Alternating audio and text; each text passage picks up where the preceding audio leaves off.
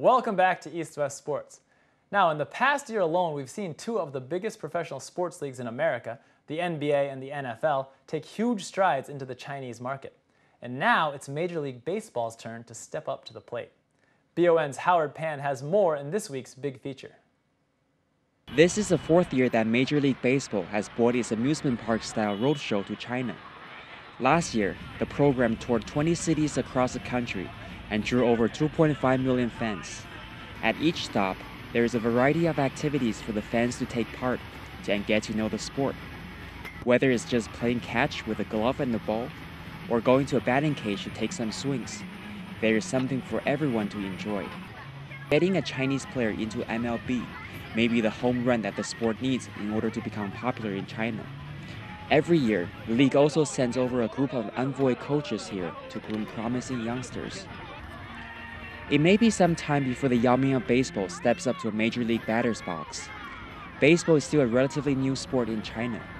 At the event, the organizers set up a mini wiffle ball tourney to teach fans how America's favorite pastime is played.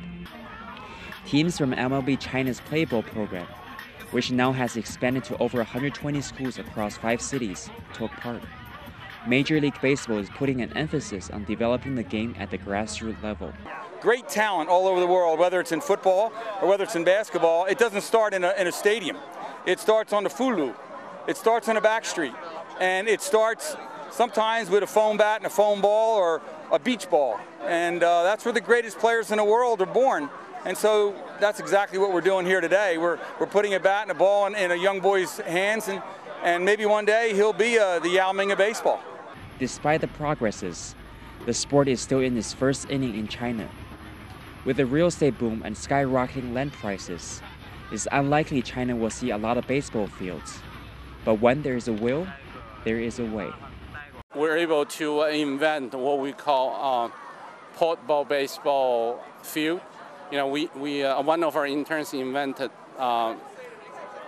multiple movable baseball outfielder fence, backdrops, and we have this is a mobile pitching mount, which put the thing together like what we call the internally baseball in a box. We're able to convert any soccer field into a very legitimate baseball field within 1 hour. Baseball's other curveball is the demanding academic schedule that local kids face. But more and more Chinese parents are starting to realize that the sport teaches kids key life values such as teamwork, fair play, and dedication.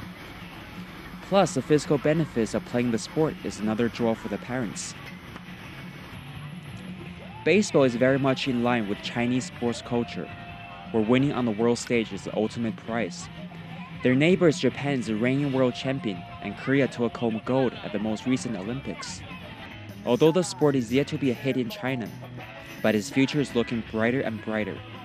Oh, I am so optimistic about that. I think baseball is the perfect sport for any Asian, any culture in Asia. I mean, if you look at Japan, Korea, I mean, it's the guoqiu. It's the national pastime there. So China, all they need to do is we need to drop the seed, and we need a Chinese baseball player in the major leagues, and it's going to take off, and it's going to become the national pastime. Reporting for East West Sports on BON, I'm Howard Pan. Let's welcome Howard into the studio now. So Howard, we've seen the NBA, we've seen the NFL come into China. Now it looks like it's the MLB's turn. So do they have a future here, though? No, Aaron, I think baseball does have a future here in China, but they're still very much in their infancy here. And a couple years ago, Major League Baseball also opened a development center in the city of Wuxi.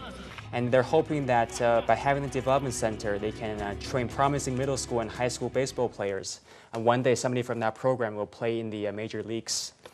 And the problem for baseball in China is really China doesn't have a whole lot of diamond fields with bases. And baseball is one of the few sports that's hard to play on a regular athletic field. And right now with baseball no longer an Olympic sport, there will be even less funding from the government to help the sport to grow.